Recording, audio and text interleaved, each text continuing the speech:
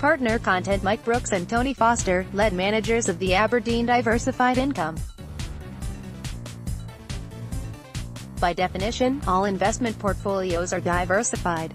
But rather like the animals in George Orwell's famous novella, some portfolios are more diversified than others.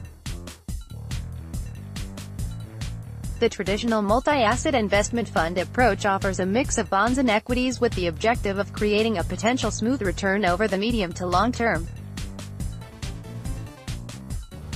This traditional style, an old-fashioned balanced fund often used for pensions, is split typically 60-40 between the two major asset classes.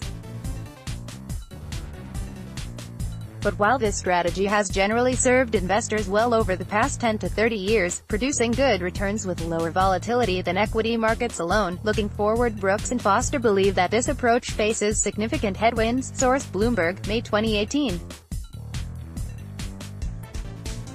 Firstly, the unprecedented monetary easing policies followed by several central banks in recent years have pushed bond yields to historic lows, and negative territory in some countries means government bonds are unlikely to produce the high returns of the past. Secondly, equity markets have also benefited from the monetary easing policies of central banks, reaching new highs despite generally challenging economic conditions. Whilst this has dampened equity market volatility in recent years, the risks to equity markets have not gone away and may well resurface when the support from central banks eventually tapers off. To counteract such challenges facing traditional asset classes, Brooks and Foster believe investors need to consider a genuine spread of assets, where each investment area can make a meaningful outcome to the overall return they are looking for. Diversified investment examples. Taking this approach opens the door to a much wider range of investment choice, including alternative asset classes such as social and renewable infrastructure, private equity and farmland, as well as fixed income asset classes such as emerging market bonds and loans, which when used alongside developed market equities, can create the genuine diversification that should cushion downturns, volatility and negative risks. A recent example of diversifying investments, the Trust has an investment in an Aberdeen social infrastructure fund developing projects in Australia, the United States and New Zealand, including schools, law courts and the Perth Stadium. It also benefits from several secondary private equity stakes, sourced from the private equity team, that is throwing off cash.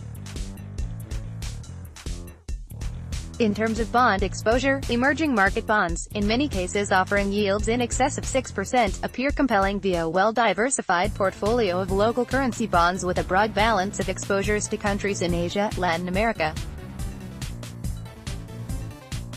Eastern Europe and Africa. The fact the Trust can also take advantage of longer-term investments such as farmland and residential property within a diversified structure also helps to generate an attractive and sustainable yield for shareholders, according to Foster. Many of the investment we hold are naturally income-generating. This includes asset classes such as asset-backed securities or corporate loans, which are floating rate, he adds. Such diversification cannot be achieved through an old-fashioned formulaic mix of bonds and equities designed for a different age, according to Brooks. Not least, while different asset classes exhibit different risk and return characteristics, some of which offer diversification, all too often in times of stress traditional asset classes can easily find themselves correlated to each other, as seen in the 2008 crisis. Brooks points to the first 10 years of the investing decade of this century from 2000 to 2010 where the returns from equities were lower than cash. A traditionally diversified portfolio of bonds and equities would not have served investors well over the period. But by using a full range of asset classes, a much smoother, ideally positive return could be achieved, he says, pointing to the crunch year of 2008 which saw the start of the global financial crisis. In 2008, emerging market equities fell in value in sterling terms by 30%, but by comparison, emerging markets bonds, also in sterling terms, rose in value by 30% during the year.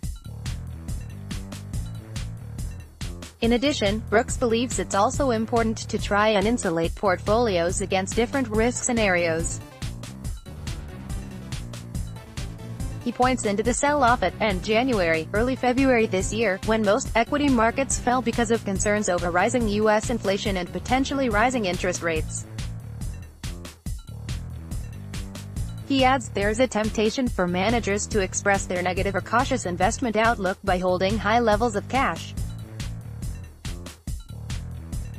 However, in taking such a default position, you are surrendering longer-term growth and income for just a short-term tactical position. Brooks says the trust tends to have a very low exposure to cash, which he sees as a blunt instrument which in itself can be a drag on returns, preferring to be as fully invested as possible to enhance the benefits of diversification. Other investments, such as insurance-linked securities and alternative risk premia, can provide protection in certain scenarios and produce a positive return by comparison, adds Foster. Portfolio asset allocation strategy. The trust's portfolio had, at the end of last year, some 12 asset allocation categories ranging from private equity, listed equities, emerging market debt, property and infrastructure through to insurance-linked assets and what we call special opportunities, unusual asset classes such as healthcare, royalties and aircraft leasing. The trust aims to generate a sustainable dividend with the potential to grow, and importantly from a portfolio with an expected volatility around half that of equities. The investment objective of ADIG is a target return of LIBOR, the London Interbank Offered Rate, which is roughly equivalent to the base interest rate, plus 5.5% per annum, net of fees, over rolling 5-year periods. Asterisk, the annualized dividend based on the annual results to the 30th of September 2017 was 5.24p per share, a dividend yield of 4.2%. The trust now has net assets of £428 million at the end of March 2018 and the ongoing annual charges are 0.58%. The board operates a discount control policy which sees a repurchase of shares at a 5% discount to the net asset value, subject to normal market conditions. Mike Brooks and Tony Foster have extensive experience in diversified investment strategies, working within Aberdeen Standard Investments' very strong global network of investment resources including a range of specialist asset class teams at its disposal, drawing on expertise from the equities, fixed income, property, quantitative strategies, private equity, alternatives, infrastructure and real assets teams. Further reading from Aberdeen Standard Investments, The Free Lunch of Diversification Within Your Investment Portfolio *. This is an internal performance target which the investment manager aims to achieve as at the date of this document. This target is not based on past performance, may be subject to change and cannot be guaranteed. Investors should always refer to the investment objective and restrictions as stated in the latest prospectus. Risk factors you should consider prior to investing: the value of investments and the income from them can fall and investors may get back less than the amount invested. The investment places capital at risk and there is no guarantee that the performance target will be achieved over any time period. Past performance is not a guide to future results. Investment in the company may not be appropriate for investors who plan to withdraw their money within 5 years. The company may borrow to finance further investment gearing. The use of gearing is likely to lead to volatility in the net asset value, NAV, meaning that any movement in the value of the company's assets will result in a magnified movement in the NAV. The company may accumulate investment positions which represent more than normal trading volumes, which may make it difficult to realize investments and may lead to volatility in the market price of the company's shares. There is no guarantee that the market price of the company's shares will fully reflect their underlying net asset value.